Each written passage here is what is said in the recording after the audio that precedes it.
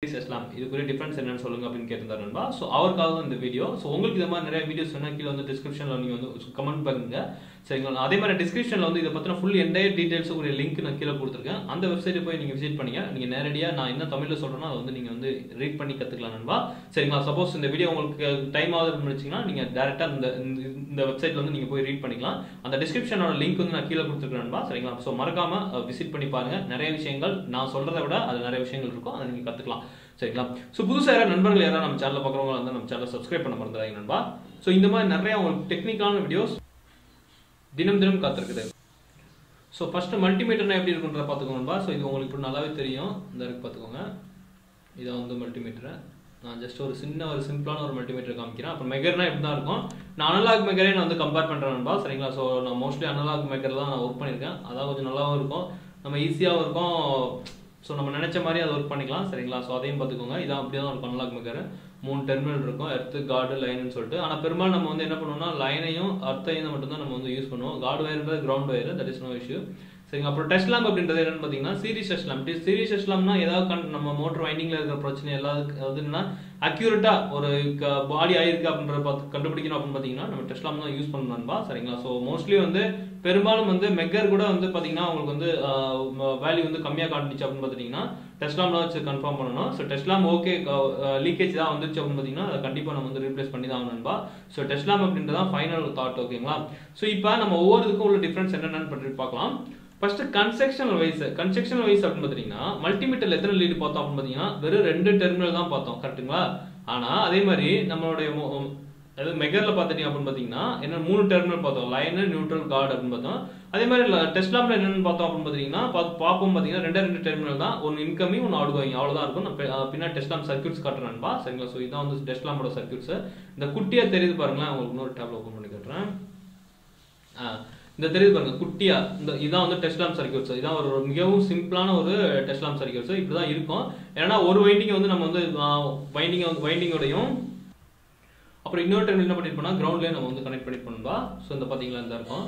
அப்ப ஏதாவது current flow ஆகணும் அப்படின்னு பாத்தீங்கன்னா இந்த பாடி ஆயிடுச்சு அப்படின்னு பாத்தீங்கன்னா சப்போஸ் இந்த இடத்துல வந்து நமக்கு வந்து கிரவுண்ட் ஆயிடுச்சுன்னு வச்சுக்கோங்க. சோ இந்த இடத்துல நமக்கு வந்து கிரவுண்ட் ஆயிடுச்சு. அப்ப என்ன ஆகும் பாத்தீங்கன்னா நம்ம கொடுக்குற ஃபேஸ் வந்து என்ன ஆகும்னா பல்புலயே எக்ஸ்டென்ஷன் ஆகி அப்படியே போயிட்டு வைண்டிங்குள்ள போயிட்டு சர்க்குலேட் ஆயிட்டு சரிங்களா அப்படியே கிரவுண்ட் வழியா வந்துட்டு நம்ம மறுபடியும் இந்த பாடியில கனெக்ட் ஆகிற கிரவுண்ட் வழியா ரிட்டர்ன் ஆயிரும். அப்ப என்ன ஆகும் பாத்தீங்கன்னா இந்த பல்புக்கு அக்ராஸா வந்து ஒரு பொட்டன்ஷியல் டிஃபரன்ஸ் கிடைச்சிடும். சோ இந்த பல்ப் வந்து க்ளோ ஆக ஆரம்பிச்சிடும். சோ இந்த பல்ப் க்ளோ ஆகுறதுனா நம்ம ஓகே வைண்டிங் இன்சுலேஷன் ஃபெயிலியர் அப்படின்னு சொல்லி நம்ம கன்ஃபார்ம் பண்ணிக்கலாம்பா. சோ இப்படிதான் வந்து டெஸ்ட் லேம்ப் வந்து ஒர்க் ஆகும். சரிங்களா? அப்புறம் பாத்தீங்கன்னா வச்சுக்கோங்களேன் அப்ளிகேஷன் வைஸ் பார்த்தோம் அப்படின்னு பாத்தீங்கன்னா டெஸ்ட் லேம்ப்ல வந்து மேக்ஸிமம் வந்து நம்ம வந்து எதுக்கு யூஸ் பண்ணணும் பாத்தீங்கன்னா ஒரு 5 to 25 வோல்ட் தான் வந்து மேக்ஸிமம் வந்து ஜெனரேட் பண்ண முடியும். 5 to 5 வோல்ட் தான் மேக்ஸிமம். 25 வோல்ட்டுக்குள்ள very rare. ரொம்ப வேற மாதிரி டெஸ்ட் இதுக்குன்னே மல்டிமீட்டர் வந்து பிரிஸ்கிரைப் ரெடி பண்ணாதான் உண்டு நண்பா. சோ மேக்ஸிமம் 5 வோல்ட் தான். 5 வோல்ட் ஏன் பாத்தீங்கன்னா நம்ம மைக்ரோ ப்ராசஸர் ஐசியா இருக்கட்டும் எல்லா ஐசி நம்ம செக் பண்றதுக்கு பெரும்பாலும் வந்து மல்டிமீட்டர் தான் யூஸ் பண்ணுவோம். ஆப்டோகப்ளரா இருக்கட்டும் சரி அப்புறம் வந்து டயோடு டிரான்சிஸ்டர் என்ன செக் பண்ணாலும் நம்ம வந்து அந்த 5 வோல்ட்டுக்கு வெளியே ஒரு அவுட்புட் கூடிய அந்த மல்டிமீட்டர் வச்சு செக் பண்ணணும்பா. சரிங்களா? ஆனா மெகர் பாத்தீங்கன்னு வச்சுக்கோங்கப்பா 5 kV மெகர்ல அப் டு வந்து பாத்தீங்கன்னா 7 kV வரைக்கும் வந்து வோல்டேஜ் வந்து ஜெனரேட் ஆகும். சரிங்களா? சோ நீங்க எப்பவுமே 5 kV மெகர் வச்சு நீங்க விளையாடக்கூடாது. அதை ஞாபகம் வச்சுக்கோங்க. அதே மாதிரி பாத்தீங்கன்னா 500 வோல்ட் மெகர்ல பாத்தீங்க அப்படின்னு பாத்தீங்கன்னா 700 வோல்ட் வரைக்கும் நமக்கு வந்து ஜெனரேட் ஆகும். சரிங்களா? சோ அதனால அவ்வளவு ஹை வோல்டேஜ் ஜெனரேட் ஆகும். டெஸ்ட் லேம்ப்ல பாத்தீங்கன்னா வெறும் நம்ம எக்யூப்மெண்ட்க்கு ஏத்த வோல்டேஜ் தான் நண்பா. இப்போ நான் வந்து 230 வோல்ட் எக்யூப்மெண்ட் வந்து செக் பண்ண போனா 230 வோல்ட் கொடுத்தா போதும். சோ 24 வோல்ட் டிசி கொடுக்கறனாலும் டிசி கொடுத்துக்கலாம். சோ அது நமக்கு ஏத்த மாதிரி தான். எந்த விதத்துல நம்ம டெஸ்ட் லேம்ப் அந்த பல்புக்கு ஏத்த மாதிரி நம்ம மாத்திக்கலாம் நண்பா. சரிங்களா? சோ மல்டிமீட்டர் அப்படின்றது 5 வோல்ட் அப்ளிகேஷன். நம்ம மெகர் அப்படின்றது வந்து பாத்தீங்கன்னா high voltage application. Series test lamp பாத்தீங்கன்னா நமக்குரிய அப்ளிகேஷன். நம்ம என்னனாலும் நம்ம வந்து பண்ணிக்கிற மாதிரி. சரிங்களா? அப்புறம் பாத்தீங்கன்னா ஒர்க்கிங் பிரின்சிபல் வைஸ் பாத்தீங்கன்னா எல்லாமே வந்து ஒரே பிரின்சிபல் தான். என்னன்னு பாத்தீங்கன்னா ஷார்ட் சர்க்யூட்டா இருந்தா என்ன ஆகும் பாத்தீங்கன்னா கரண்ட் வந்து கம்மியாகும் அதிகமாகும். ஓபன் சர்க்யூட்ல வந்து கரண்ட் வந்து கம்மியாகவும் இருக்கும். சோ அதே ஒரே ஒரு பிரின்சிபல் வச்சு தான் இது வந்து ஒர்க் ஆகுது எல்லாமே. சரிங்களா? இப்போ ஃபார் எக்ஸாம்பிள் மல்டிமீட்டர்ல என்ன ஆகும் பாத்தீங்கன்னா 5 வோல்ட் வந்து இப்போ நான் ஒரு 2 பாயிண்ட்க்கு அக்ராஸா வந்து நான் வந்து ஒரு இந்த இதை எடுத்துக்கோங்களேன். சோ இந்த இதுக்கு அக்ராஸா நான் உள்ள ரெசிஸ்டன்ஸ் நான் வந்து கால்குலேட் பண்ணணும் அப்படின்னு நினைக்கிறேன் அப்படின்னு பாத்தீங்கன்னா அப்ப என்ன கட் ஆஃப் பாத்தீங்கன்னு வச்சுக்கோங்க. இப்போ இந்த இடத்துல ஒரு மல்டிமீட்டர் டெர்மினல் வைக்கிறேன், இந்த இடத்துல ஒரு மல்டிமீட்டர் டெர்மினல் வைக்கிறேன்னா அப்ப இதுக்கு அக்ராஸா வந்து ஒரு வோல்டேஜ் வந்து இன்ஜெக்ட் பண்ணலாம். சரிங்களா? சோ அப்ப அந்த வோல்டேஜ் இன்ஜெக்ட் பண்ணிட்டு எவ்வளவு வந்து கரண்ட் வந்து ரிட்டர்ன் ஆகுது அதுக்கு அப்படின்றத வந்து அது வந்து கால்குலேட் பண்ணணும்பா. ஸோ அந்த கால்குலேட் பண்ணுறத வச்சு தான் வந்து நமக்கு வந்து அந்த ரெசிஸ்டன்ஸ் வேல்யூ எவ்வளோ அப்படின்றத நம்ம வந்து கால்குலேட் பண்ணுறோம். ஸோ அதான் வந்து பேசிக்காக ஒரு கான்செப்ட். பட் ஆனால் இன்கேஸ் நம்ம மெகர்லாம் எடுத்தீங்க அப்படின்னு பார்த்தீங்கன்னா அது டேரெக்டாக வந்து 5 kV வந்து அப்ளை பண்ணுறதுனால நமக்கு வந்து டேரெக்டாக மெகாவும் நம்ம resistance value insulation resistance value நம்ம வந்து கால்குலேட் பண்ணிடலாம். அப்போ என்ன அர்த்தம்னா அதே தான் 5 வோல்ட் வந்து நம்ம வந்து யூஸ் பண்ணுறதுக்கு ஒன்லி நம்ம என்ன பண்ணுறோம்னா மல்டிமீட்டரை ஜஸ்ட் சாதாரண எலக்ட்ரானிக் சர்க்யூட்ல யூஸ் பண்றோம். மெகரை வந்து எலக்ட்ரிக்கல் சர்க்யூட் மோட்டரு, அப்புறம் பார்த்தீங்கன்னா நம்மளுடைய டிரான்ஸ்ஃபார்மர், அப்புறம் மற்ற இன்சுலேட்டர், ஸோ இதுக்குரிய இன்சுலேஷன் ரெசிஸ்டன்ஸ் நம்ம செக் பண்றதுக்காக நம்ம வந்து மெகர் யூஸ் பண்றோம் நண்பா. சரிங்களா? அப்புறம் சீரிஸ் டெஸ்ட்லாம் வந்து பார்த்தீங்கன்னா ஜஸ்ட் ஒரு குட்டி ஒரு பல்ப், அதே தான் பிரின்சிபல் தான். குட்டி பல்ப் வந்து சீரிஸ்ல கனெக்ட் பண்ணிட்டு ஒரு மெகர் வந்து செக் பண்ண வேல்யூ வந்து ஒரு மெகர் வந்து ஒரு வேல்யூ வந்து ராங்குன்னு காட்டுது அப்படின்னு பார்த்தீங்கன்னா ஃபார் எக்ஸாம்பிள் 0.5 0.25 மெகாவோம்லாம் வந்துச்சு பார்த்தீங்கன்னா கொஞ்சம் டவுட் தான் அது. அந்த மாதிரி அந்த வேல்யூஸ் வந்து நம்ம வந்து செக் பண்ணணும் அப்படின்னு பார்த்தீங்கன்னா ஸோ நெக்ஸ்ட் மெத்தட் என்னன்னு பார்த்தீங்கன்னா கன்ஃபர்மேஷன் மெத்தட் என்னன்னு பார்த்தீங்கன்னா டெஸ்ட் லேம்ப் தான். அப்போ டெஸ்ட் லேம்ப் வந்து நம்ம எதுக்காக யூஸ் பண்ணணும்னு பார்த்தீங்கன்னா ஒரு மெகரோ இல்லை ஒரு மல்டிமீட்டரோ வந்து வேல்யூ வந்து ராங்காக வருது அப்படின்னு பார்த்தீங்கன்னா ஸோ அதை வந்து கிராஸ் வெரிஃபிகேஷன் பண்ணுறதுக்காக நம்ம வந்து யூஸ் பண்ணுவோம் நண்பா. ஸோ ஒன்ஸ் வந்து டெஸ்ட் லேம்ப்ல வந்து ஃபெயிலியர் ஆயிடுச்சு அப்படின்னு பார்த்தீங்கன்னா அந்த இதை வந்து நம்ம வந்து யூஸ் பண்ணவே கூடாது. அது வந்து ஈஸியாக வந்து நம்ம த்ரோ பண்ணிடணும் நண்பா. சரிங்களா? அதையும் ஞாபகம் வச்சுக்கோங்க. அப்புறம் மல்டிமீட்டர் வந்து பார்த்தீங்கன்னா ஹை வோல்டேஜ் வந்து நம்ம யூஸ் பண்ண முடியாது. ஏன்னா அதில் உள்ள வேல்யூஸ் வந்து நமக்கு வந்து கரெக்டாக அக்யூரேட்டாக வராது. ஏன்னா இன்சுலேஷன் ரெசிஸ்டன்ஸ் அதிகமாக இருக்கனால கரண்ட் வந்து பெனிட்ரேட் ஆக முடியாது. அதனால நமக்கு என்ன ஆகும் பார்த்தீங்கன்னா ஹை வோல்டேஜ் அப்ளிகேஷன் ஃபார் நமக்கு பெரிய பெரிய டிரான்ஸ்ஃபார்மர் அக்கராஸ் நம்ம வந்து எர்த்துக்கும் வந்து அதோட காயிலுக்கு வந்து நம்ம கண்டினியூட்டி செக் பண்ணோம்னா கண்டினியூட்டி வரவே வராது நண்பா. ஸோ அதை தான் சொல்ல வரேன் நான். அதே மாதிரி நம்ம மெக்கர் இதெல்லாம் வந்து பார்த்தீங்கன்னா நம்ம வந்து எலக்ட்ரானிக்ஸ் எக்யூப்மெண்ட்ல யூஸ் பண்ணக்கூடாது. ஃபார் எக்ஸாம்பிள் நீங்கள் வந்து விஎஃப்டி வச்சிருக்கீங்க, விஎஃப்டி வந்து நீங்கள் வந்து மோட்டர் விஎஃப்டி கனெக்ட் பண்ணிட்டு நீங்கள் வந்து மோட்டர் வந்து மெக்கர் பண்ணக்கூடாது நண்பா. அது ரொம்ப ரொம்ப டேஞ்சரானது.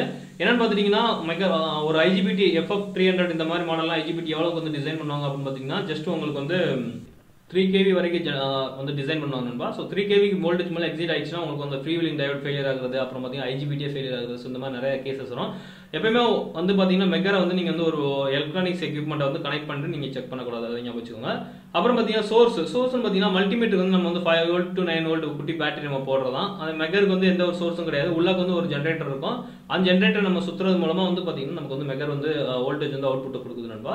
ஸோ நம்ம அது மாதிரி டெஸ்ட் லேம்புக்கு வந்து நம்ம என்ன வோல்டேஜ் எடுக்கிறோமோ அதுதான் வந்து நமக்கு வந்து டெஸ்ட் லேம்பே. சரிங்களா? அப்புறம் அக்யூரசி பார்த்தீங்கன்னா வந்து மல்டிமீட்டர் வந்து ரொம்ப கம்மி தான். ஏன்னா இப்போ இன்சுலேஷன் ரெசிஸ்டன்ஸ் வந்து நம்ம ஒரு இது செக் பண்ணால் அது கரெக்டாக வராது. அப்புறம் மெகரில் அதே செக் பண்ணால் இன்சுலேஷன் ரெசிஸ்டன்ஸ் வந்து 0 வரும். ஸோ அதனால மெகரையும் வந்து டாம் டெஸ்ட்டும் எப்பயுமே வந்து நம்பக்கூடாது. ஜஸ்ட் ஒரு கிராஸ் வெரிஃபிகேஷனுக்காக தான். சரிங்களா? எப்பயுமே டெஸ்ட் லேம்ப் மெத்தட் தான் நம்ம போயிடணும். ஏதாவது ஒரு பிரச்சனை இஷ்யூ ஆயிடுச்சு அப்படின்னு பார்த்தீங்கன்னா மோட்டர் டிரான்ஸ்ஃபார்மர், அப்புறம் வந்து பார்த்தீங்கன்னா மற்ற கான்டாக்டர் ஏதாவது ப்ராப்ளம் ஆச்சு பார்த்தீங்கன்னா டெஸ்ட் லேம்ப் போயிடுச்சிங்க தான் ரொம்ப ஈஸியாக இருக்கணும்பா. மற்றபடி கண்டினியூட்டி செக் பண்ணுறது அது பார்த்தீங்கன்னா அது வந்து நம்ம இதுதான் பெஸ்ட். எதுன்னு பார்த்தீங்கன்னா மல்டிமீட்டர் தான் பெஸ்ட். அதுக்காக போய் டெஸ்ட் லேம்ப் யூஸ் பண்ணிட்டு இருக்கக்கூடாது. சரிங்களா? அது வந்து ரொம்ப சேஃப்டியான மெத்தடும் கிடையாது. அப்புறம் சேஃப்டி மெஷர்ஸ்னா என்னன்னு பார்த்தீங்கன்னா ஆப்ரேட்டிங் நம்ம எதை வந்து ஆப்ரேட் பண்ணணுமோ. ஸோ ஃபார் எக்ஸாம்பிள் இப்போ நம்ம மல்டிமீட்டர் 2 டைம்ல வந்து 2 கையால் நம்ம பிடிச்சிட்டு நம்ம வந்து ஒர்க் பண்ணலாம். பட் மெகர் வந்து நம்ம அந்த மாதிரிலாம் பண்ண முடியாது. சரிங்களா? மெகர் வந்து பண்ணோம் அப்படின்னு பார்த்தீங்கன்னா நல்லா ஷாக் அடிக்கும். அப்புறம் வந்து பார்த்தீங்கன்னா டெஸ்ட் லேம்ப் வந்து உங்களுக்கு சொல்லவே தேவை கிடையாது. அது ஆல்ரெடி லைன்ல கனெக்ட் பண்ணிருக்கனால டெஸ்ட் லேம்ப்லாம் வந்து கை வச்சுலாம் செக் பண்ணக்கூடாதுமா. சரிங்களா? அப்போ மல்டிமீட்டர் மட்டும்தான் வந்து சேஃபான ஒரு டிவைஸ். மற்ற மெகரும் டெஸ்ட் லேம்ப் வந்து சேஃப் இல்லாத டிவைஸ். சரிங்களா? அவுட்புட் மெஷர்மெண்ட் பார்த்தீங்கன்னா மல்டிமீட்டர்ல நமக்கு பெரும்பாலும் பார்த்தீங்கன்னா டிஜிட்டல் தான் காமிக்கும். அதாவது அக்யூரசி பார்த்தீங்கன்னா 4 ohm 5 ohm 10 ohm 5 mega ohm so இந்த மாதிரி காட்டும். பட் மெகர்ல பார்த்தீங்கன்னா அதோடைய வந்து பார்த்தீங்கன்னா நமக்கு அந்த குறைந்தபட்சம் நம்ம வந்து பார்க்க வேண்டிய வேல்யூ எவ்வளோன்னு பார்த்தீங்கன்னா 0.5 மெகா ஓம் வரைக்கும் தான் பார்ப்போம் நண்பா. ஸோ மெகா ஓம்ல தான் இதோட அளவு இருக்கும். பட் இதெல்லாம் கிடையாது. மல்டிமீட்டர்லாம் பார்த்தீங்கன்னா ஓம்ஸ் ஸோ இந்த ரேஞ்சில் இருக்கும் நமக்கு. ஆனால் டெஸ்ட் லேம்ப் அப்படி கிடையவே கிடையாது. டெஸ்ட் லேம்ப் அதை நீங்கள் விட்டுலாம். அதாவது என்னன்னு பார்த்தீங்கன்னா டெஸ்ட் லேம்ப் பொறுத்த வரைக்கும் என்னன்னா உங்களுக்கு முக்கியமான ஒரு பாயிண்ட் சொல்ற பாருங்க. லைட் இன்டென்சிட்டி தான். என்னன்னு பார்த்தீங்கன்னா இன்சுலேஷன் ரெசிஸ்டன்ஸ் வந்து அதிகமாக இருந்துச்சுன்னா லைட் எரிய க்ளோ ஆகவே ஆகாது. இன்சுலேஷன் ரெசிஸ்டன்ஸ் வந்து ரொம்ப கம்மியாக இருந்துச்சுன்னு வச்சு பார்த்தீங்கன்னா லைட் வந்து அப்படியே டிம்மா எரிய ஆரம்பிச்சிடும். சுத்தமாக கம்மியாயிடுச்சு இல்லவே இல்லை அப்படின்னு பார்த்தீங்கன்னா உங்களுக்கு வந்து லைட் வந்து நல்லா பிரைட்டாக எரியணும்பா. சரிங்களா? அதை ஞாபகம் வச்சுக்கோங்க. எப்பயுமே அந்த லைட் டிம் அந்த இதை வச்சு தான் வந்து ஐடென்டிஃபிகேஷன் பண்ணுவாங்க எந்த அளவுக்கு வைண்டிங் வந்து இன்சுலேஷன் போயிருக்குன்னு சொல்லிட்டு. ஃபார் எக்ஸாம்பிள் இப்போ வந்து லைட்டாக டிம்மா இருக்கு அப்படின்னு பார்த்தீங்கன்னா என்ன பண்ணுவாங்கன்னா மறுபடியும் ஹீட்டிங் போடுவாங்க. ஹீட்டிங் போட்டோன்னே மறுபடியும் வந்து வார்னிஷ் ஊற்றிட்டு ஸோ மறுபடியும் வந்து மோட்டர் வந்து ஸ்டார்ட் பண்ணி விட்டுருவாங்க. அது ஓகே ஆயிரும். ஸோ இதுதான் வந்து நார்மலான ப்ரொசீஜர். சரிங்களா? அப்புறம் காஸ்ட் வைஸ் பார்த்தீங்கன்னு பார்த்தீங்கன்னா மெகர் வந்து பார்த்தீங்கன்னா ரொம்ப காஸ்ட்லியானது 6000 to 7000 இருக்கும். மல்டிமீட்டர் வந்து பார்த்தீங்கன்னா நமக்கு அது ரேஞ்சை பொறுத்த வரைக்கும் ஒரு சாதாரண மல்டிமீட்டர் வந்து நமக்கு வந்து 700 ரூபாயிலே கிடைக்குது.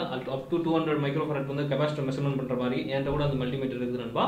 ஸோ சீரிஸ் டெஸ்ட்லாம நீங்க ஒரு காசே கிடையாது. நீங்க ஒரு குண்டு போல் 10 ரூபா எடுத்துட்டு ஒரு 2 ஹோல்டர் போட்டு 2 கேபிள கனெக்ட் பண்ணி விட்டீங்கன்னா சீரிஸ் டெஸ்ட்லாம மாறிடும் நண்பா. சரிங்களா? ஸோ இந்த 10 டிஃபரன்ஸ் தான் வந்து நண்பா எப்பயுமே வந்து இந்த 3 இதுக்குள்ள 10 டிஃபரன்ஸ். ஸோ எனக்கு தெரிஞ்சு ப்ராக்டிக்கலாக வந்து நான் எக்ஸ்பிளைன் பண்ணிட்டேன். ஸோ தியரட்டிக்கலாக நான் படம் போட்டு நான் காமிக்காது எனக்கு விருப்பம் இல்லை. ஸோ இதுதான் வந்து ப்ராக்டிக்கலாக வந்து யூஸ் ஆகுது நண்பா. சரிங்களா?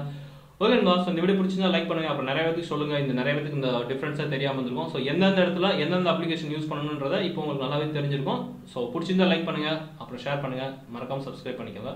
நம்ம அடுத்த ஒரு வீடியோவில் நம்ம சந்திக்கலாம்.